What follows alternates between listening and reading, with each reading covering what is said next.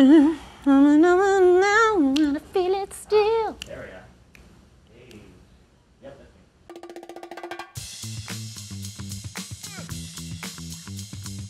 me. What's up, everybody? Welcome to This Week in MLS, presented by Target. Calen Carr, we're back. We are. It feels good to be back at this desk, doesn't it? I mean, 2 weeks. Been a while. That is too long. It's been a minute. Let's go. I Let's know. get this I am playoffs back going. ready for some soccer. Also, you got a little haircut, I noticed. Yeah, thank you. Like a different person. Ooh, wasn't expecting that. Yeah. Good. Thank you. Looking good. Yeah. Looking fresh. Let me know if anything fresh comes and out ready. of place. Yeah. I will. I definitely will. I'm here for you. Okay, so let's talk a little. We're going to do things a little differently today, since there really isn't a ton to talk about in the way of games, since there hasn't been any. We were on a nice little international break. So we're going to do a little conference championship preview.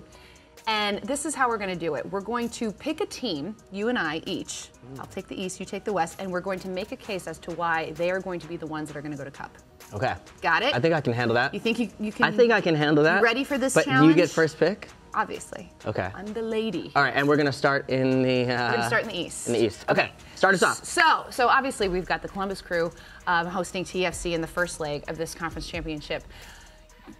Clearly, we can make a case for both sides winning this. I mean, TFC has been the favorite team all season long. Columbus, just the hot team of the moment, riding the wave. But I like a good underdog story. I sure do. And so I am going to make the case for Columbus Crew.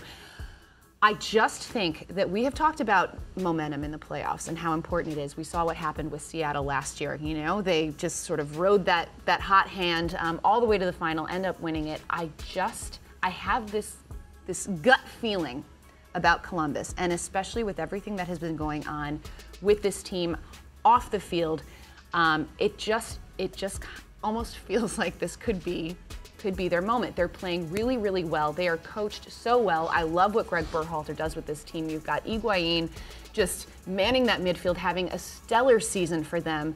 I think an X factor for this team is going to be Zach Steffen. I think that guy has been playing out of his mind.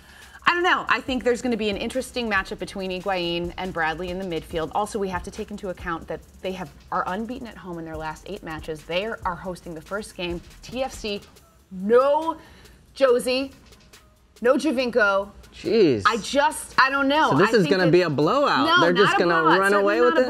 Not a blowout, but I think that there is enough there. I think that they can make a big enough statement in that first leg to put the pressure on TFC, and it's just going to fall their way. You know what the funny thing about momentum is? Sometimes it comes to a screeching halt.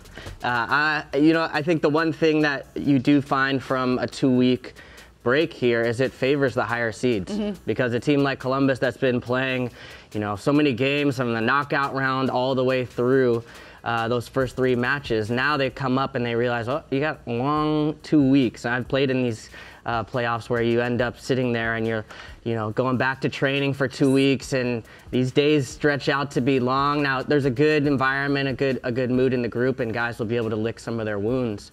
But I think this favors the higher seeds. And right here, it's obviously Toronto FC in this one. They've been the deepest team all season long. When they've needed guys to step up, when guys have gone down either through injury, rest, suspension, they found a way to be able to do it. And the guy to watch in this one is Tosaint Ricketts. He's a guy who's going to be stepping in, obviously, in place of Josie Altidore up front. But this guy is not just a backup in a normal sense of the word. I mean, he's a guy I think could start for most MLS clubs. Came back to Toronto FC with something to prove this last season, was such a big part of their playoff run last year. Of course, scoring a huge goal in that Montreal series, and has done it throughout the season too. He's had multiple multi-goal games, right? Has played well against Columbus. Yeah, so he's the guy I want to watch in this one. I think I actually do like Columbus in the first leg, just because of those reasons you mentioned, but I think Tosaint Ricketts may get an important away goal and make the second leg a lot to play for. So it's going to be so fun. Yeah, it's going to be a sellout crowd there. I just think the whole environment is going to be ridiculous. It's going to be another lit, X factor, as the kids say. Victor Vasquez. Now I'm saying it. Victor Vasquez, who has been absolutely outstanding for TFC, has to be said. That's going to be a fun midfield to watch. Victor's not a hard word to say. Victor. It's not a hard name. You guys, we're off our game a little bit. Here we go. Forgive us.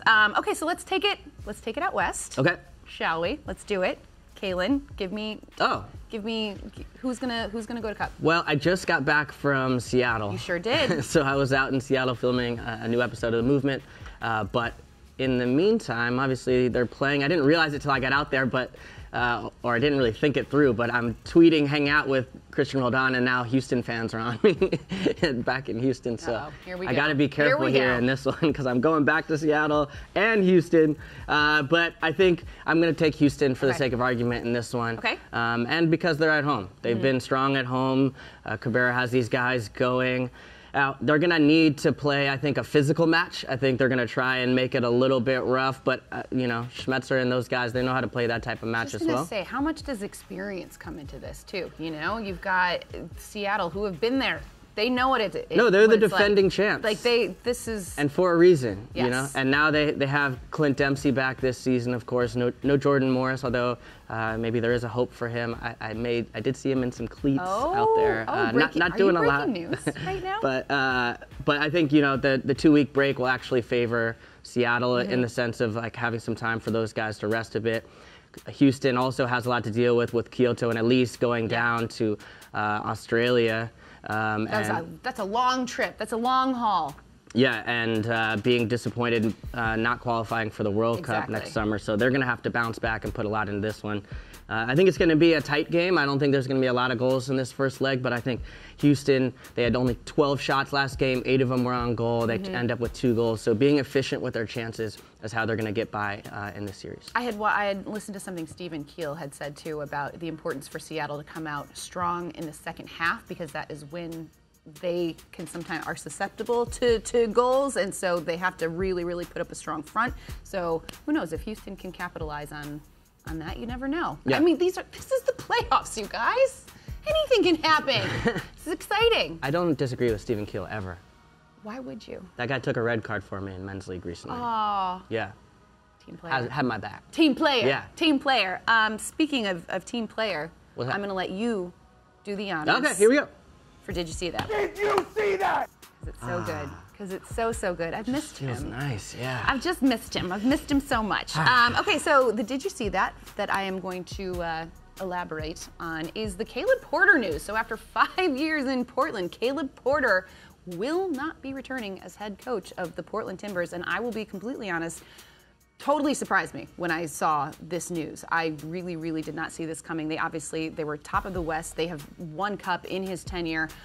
He's done a tremendous job with that team. The entire time that he's been coaching, they had some wobbles, but this was never a team that you thought was, in peril. So it's an interesting move.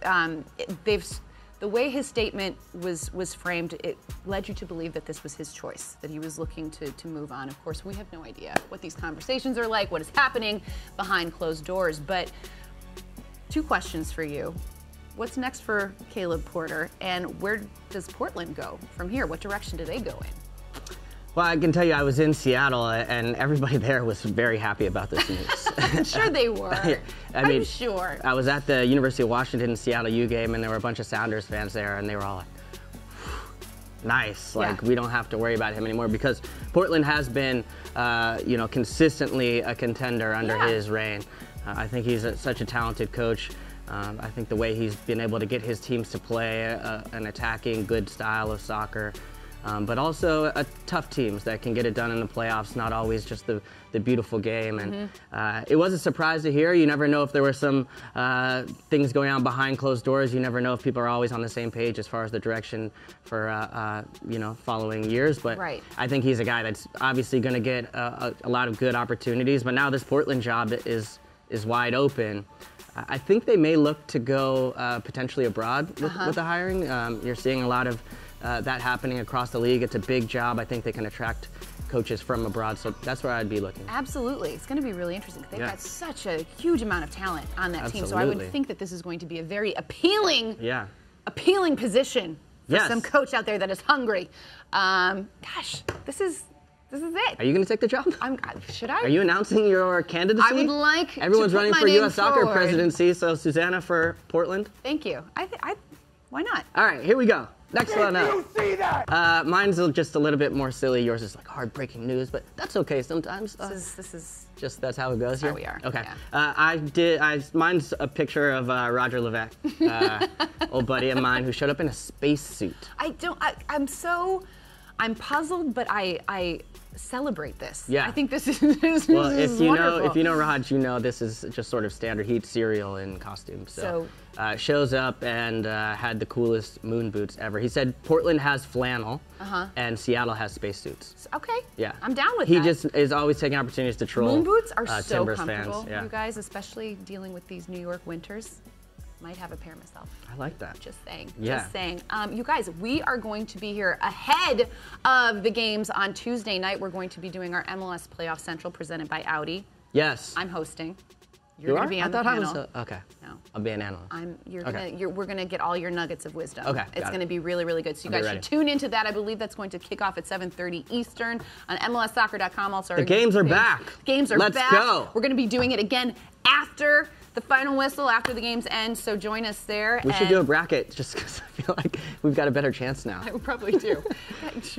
don't even talk about our bracket. It's Okay. not fun. It's not fun. But guys, soccer is back. Thank you so much for watching. We'll see you guys real soon. Join us tomorrow night. Yes, please do.